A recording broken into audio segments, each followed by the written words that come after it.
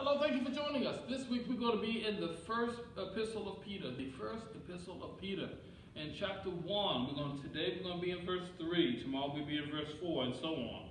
But today in verse 3 it says, "Blessed be the God and Father of our Lord Jesus Christ, who according to his abundant mercy have begotten us again to the living hope through the resurrection of Jesus Christ from the dead." So what we're seeing today is that abundant mercy.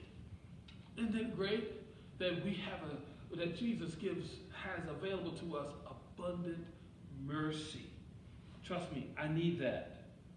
And that he has begotten us again to a living hope through the resurrection. Because Jesus got up from the dead, we have hope of no matter what happens in our lives, we can have victory.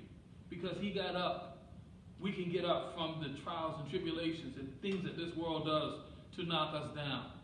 I want to remind us this week that we talked about last week, the world wants three things from us. It wants our attention, it wants our energy, it wants our allegiance.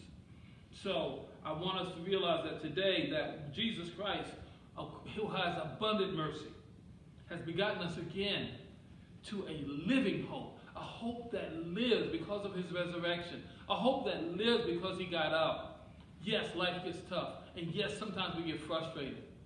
But I come by today to tell you, it's time to get up. It's time to get up from those places of defeat. Time to get up from those places of hurt. Time to get up from those places of pain. It's time to get up from those things that happened in the past.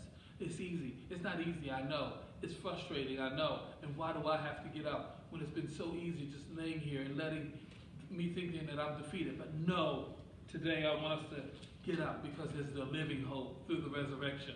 A living hope through the resurrection. A living hope through the resurrection of our Lord and Savior, Jesus Christ. Thank you for joining us. We'll see you next time.